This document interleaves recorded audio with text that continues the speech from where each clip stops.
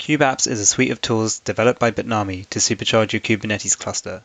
It comes with an applications dashboard allowing you to deploy Kubernetes-ready applications to your cluster with a single click. Kubeless, a Kubernetes serverless framework, you can use the applications dashboard to create and manage your functions. And Sealed Secrets, a tool for encrypting secrets so that they can be safely shared, for example in a Git repository, and only decryptable by the cluster. To get started, all you need is a Kubernetes cluster.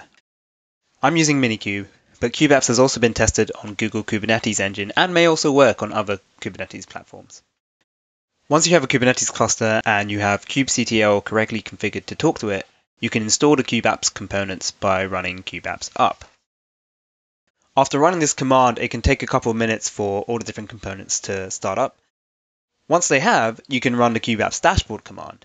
This will securely connect to your Kubernetes cluster and open up the dashboard interface in your default browser.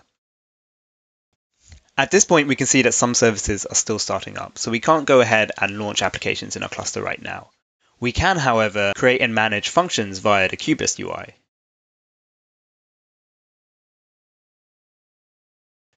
We can create a new function by giving it a name and a handler, and we'll see that the Kubeless UI has populated a sample function for me to go and change. So this is great because I can iteratively develop this function as I'm building it out, and I can also hit the run function button here to actually test out my changes and view the responses.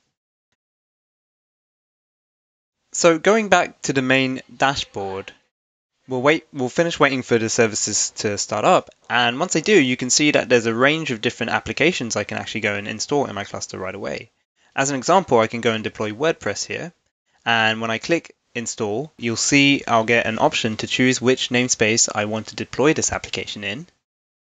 And when I go and hit deploy, I'll be redirected to a page which shows me all the different resources that were installed to run WordPress.